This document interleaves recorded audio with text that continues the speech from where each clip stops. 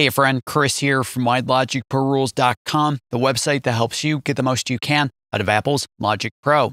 Welcome to day 26 in our Newbie to Ninja series here on the channel and website, where I'll help you go from being a beginner in Logic Pro to become an expert, fully comfortable and capable to get right down to making awesome music in this amazing application.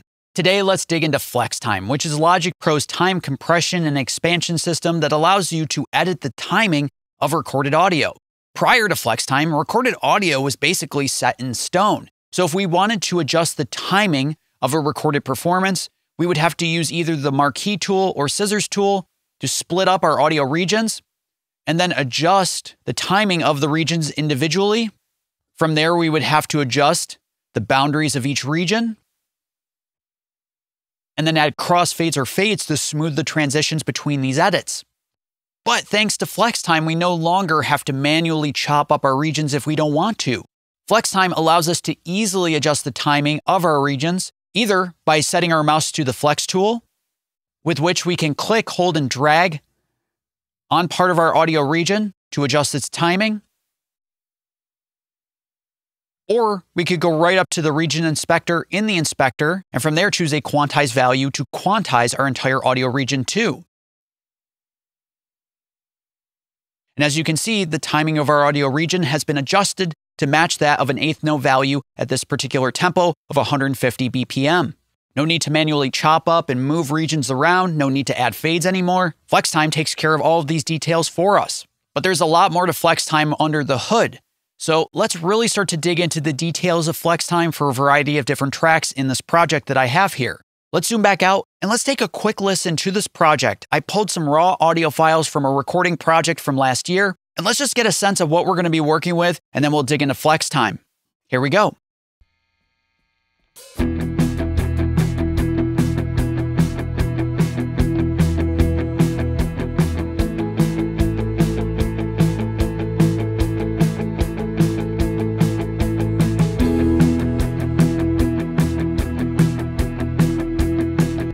So we have drums, we have bass, we have a variety of different guitars, we have piano, and some synths at the bottom of the project.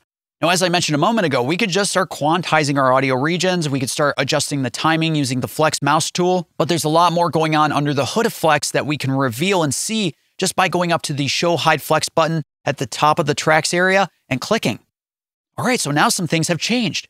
First, we have a Flex button that has been revealed in the track headers for each track. When this Flex power button is grayed out, that means that we have not enabled Flex for our audio track. And when the Enable Flex power button is blue, that means that we have enabled Flex for our track.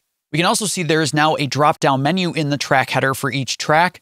And when we click on this drop-down menu, we can choose between 6 different FlexTime algorithms to edit our audio with. We can also enable Flex Pitch for our audio track, which we'll cover in tomorrow's video. And we can also see that Logic Pro has gone ahead and automatically assigned a FlexTime algorithm for our audio track based on the audio content when we originally enabled Flex. Let's zoom in on our audio region so we can get a closer look at what's going on behind the scenes here. When you enable Flex for an audio track for the very first time, Logic Pro analyzes the audio content and looks for what we call transients. Transients are these initial spikes of audio that we can see for each guitar chord that was played. And Logic relies on the transient content to identify where individual notes and beats are performed. Once Logic's done analyzing the audio, it places what we call a transient marker at each individual musically significant moment that it could identify. So the transient markers are these dotted lines that you can see that note each individual guitar chord that's performed. When we're in this Flex view in the tracks area or in the audio track editor, we no longer need our mouse tool to be set to that of the Flex tool. So we don't have to have the Flex tool at all as our left click or command click tool. Instead, we just hover our mouse over the audio region, click and hold and drag to move our audio. If we undo, you can see all the audio has moved back to its original position. So when we click with our mouse, we create what is called a Flex marker. And Flex markers allow us to play with the timing of our audio. Depending on where you hover your mouse, you'll get different options for creating Flex markers. When we hover our mouse in the upper half and click, we create a single Flex marker. And again, if we click and hold that single Flex marker and start making adjustments, we adjust all audio before and after the transient that we are editing. But if we hover our mouse in the bottom half of the audio region and click, we create not one, but 3 flex markers. So now if we click, hold, and drag on a flex marker in between the other 2 flex markers, we only adjust the timing of the single transient instead of adjusting all the audio across the entire audio region. And while it looks like that you can only click on transient markers, that's not the case at all. In fact, you can click anywhere you want on an audio region to create flex markers. And from there, you can start editing just by clicking, holding, and dragging on that flex marker. So we should check out what some of this sounds like, right? Let's solo the palm muted guitar, and let's take a listen to what this sounds like with the metronome. Here we go.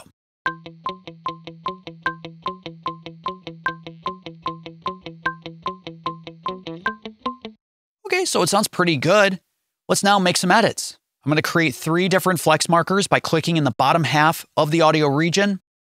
If I now play with the timing of individual moments, we're going to get a different audio experience.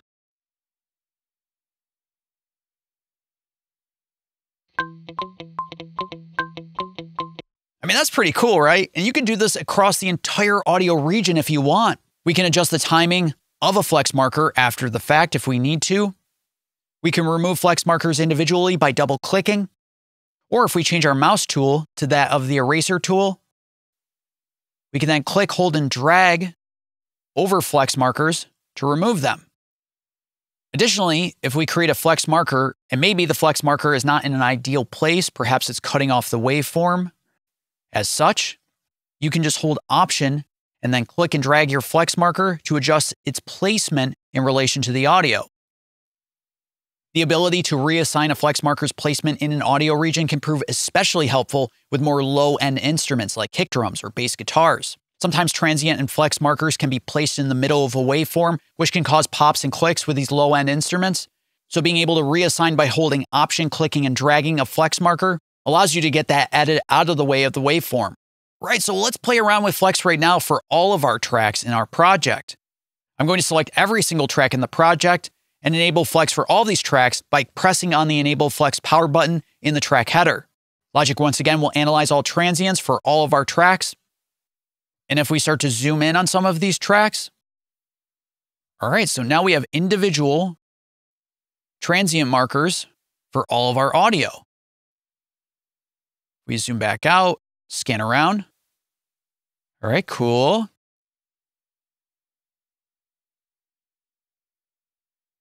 You can see it's been assigned for everything.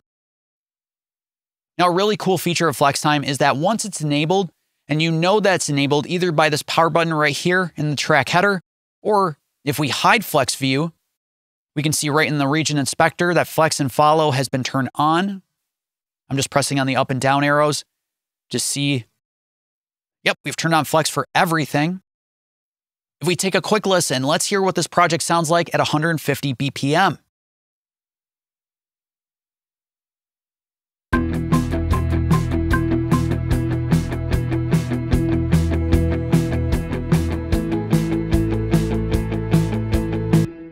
Okay, so now let's go up to the tempo and see what this sounds like at maybe 100 BPM.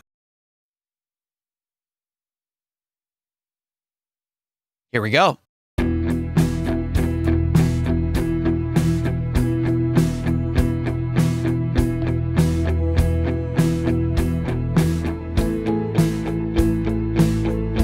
As you can hear, every region in this project has had its tempo adjusted to match the brand new tempo of 100 BPM. Now, reducing the tempo by 50 BPM is significant, and obviously this doesn't sound the most natural.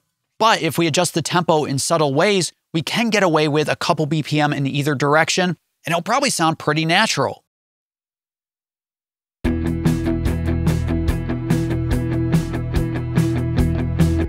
go down a little further.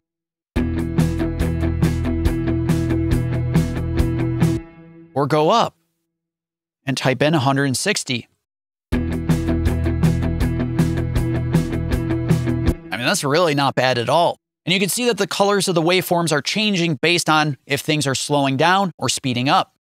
And if we zoom out a little bit, we can actually set Flex to be enabled or disabled on a per region basis. So for example, if we select the second rhythm guitar region and go to the region inspector, we could turn Flex and Follow off for this region. All right, so now this region will remain untouched by flex while we make adjustments to the rest of the track. But just keep in mind that if we play with the tempo at all, that particular region that flex and follow is off for will not change its timing and its performance.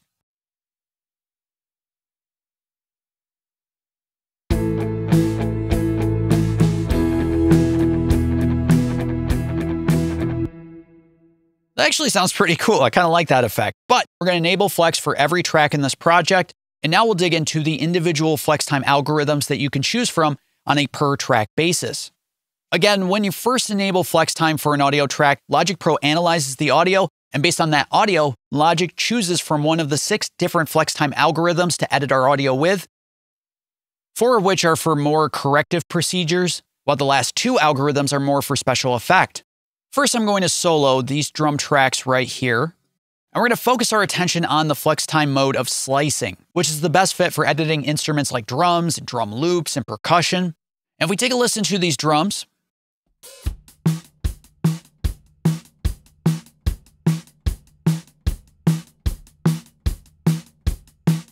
let's now set the quantize value to maybe 8th note.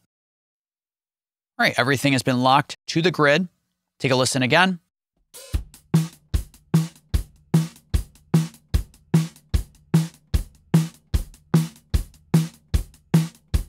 Pretty simple beat, but nonetheless, slicing mode is best fit for percussive elements because with slicing mode, while we're able to move beats around, there's no stretching of the beat that's occurring. The individual beats are not necessarily getting longer or shorter. Instead, it's just their placement that's being changed. Whereas if we choose a different algorithm of any other type, so maybe we select monophonic, we can see that some of the drum beats have elongated in terms of their performance. So if we take a listen now,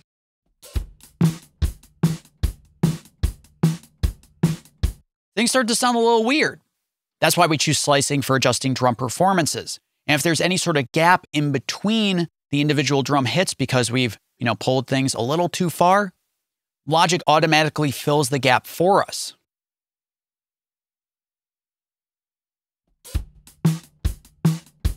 Right? It synthesizes the audio and fills in the gap. I'll get rid of these flex markers that I've created. And let's once again set this to an 8th note value to lock everybody to the grid. Further down, let's choose our bass guitar, which is actually a take folder of different audio takes. But if we compress the view here by using our command key and arrow keys on our Mac keyboard, we can actually use flex on a per take basis. So if I select this take and set quantize to 8th note, I've now quantized this take within the take folder. So we can work our way down and just do it for everybody. Set this to an 8th note value. We're quantizing just these 2 takes. So we can apply this across all the takes that are relevant to this recording, most of which are this take right here. Right, and if we take a listen,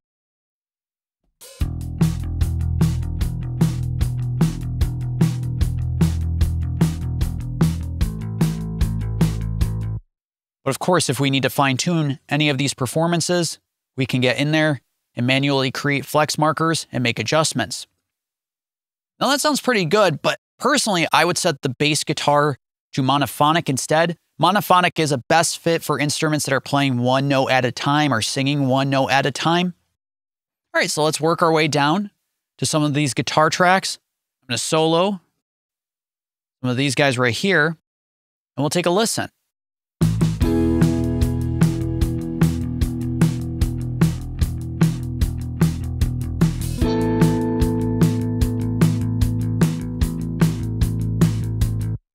Our next flex time algorithm is polyphonic, which is really a best fit for any instrument that's playing more than 1 note at a time. So something like rhythm guitars, piano.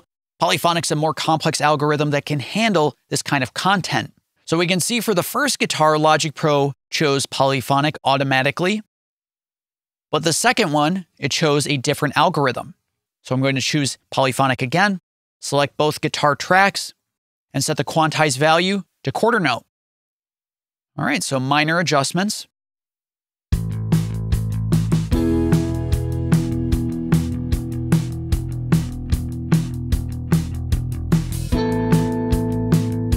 Well, let's make some more extreme adjustments. Oh, well, a little too far. Move everybody down. All right, take a listen.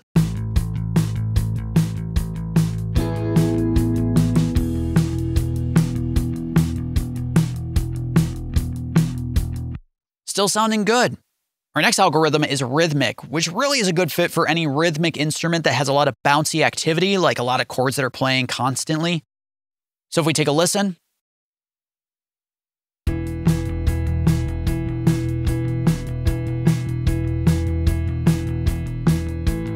All right, so let's now quantize the piano by selecting the track header to select every region on this track and go up to quantize in the region inspector, and we'll set this to an eighth note value. And let's take a listen.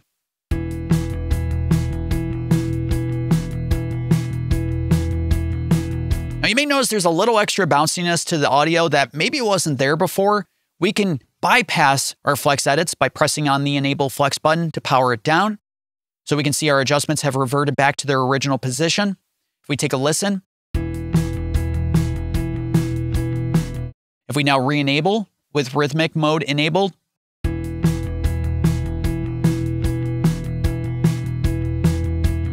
Sometimes rhythmic mode can be a little over-eager, so let's try polyphonic and hear how that sounds.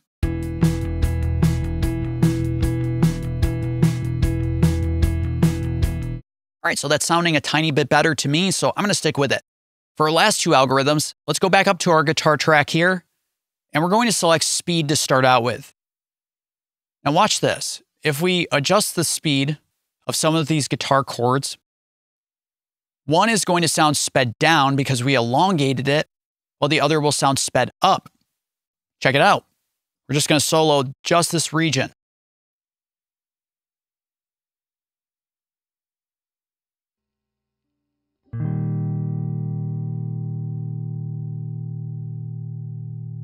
While the next chord,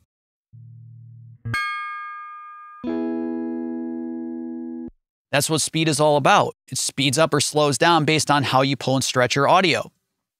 We undo these. If we now choose tempophone, this is a kind of mechanical tape sounding effect that you can use on your audio. Once again, let's speed things up and slow things down. Oh, check it out. I accidentally shortened this one transient a little too much. It turned red. And a pop-up warning has occurred in Logic Pro to let me know, hey, do you really want to create a high-speed section? This might cause overloads in your project. So let's cancel. And let's adjust this a little bit. There we go. And let's take a listen.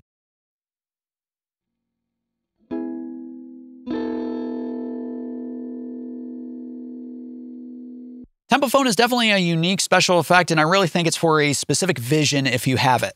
And lastly, something that I really dig about FlexTime is that with flex mode enabled, if you hover your mouse over the boundary of a region that has flex enabled, if you click, hold, and drag, you can adjust the timing of the entire audio region. So we're really stretching things out here for our guitar track. Take a listen.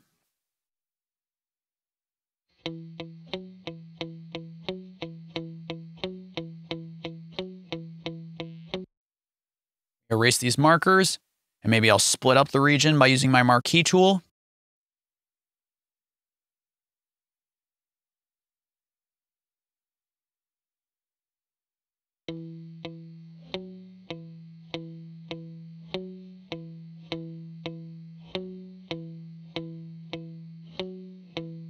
It's amazing what you can get away with when using FlexTime to adjust the timing of your audio tracks. Whether it's for corrective procedures or more special effects, or adjusting the tempo for every audio track in an entire project, FlexTime allows you to bend and stretch audio at will. All right, now tomorrow, let's dig into Flex Pitch in Logic Pro, which allows you to adjust the pitch of your audio tracks on a note per note basis. Thanks so much, and I'll see you for more. Take care.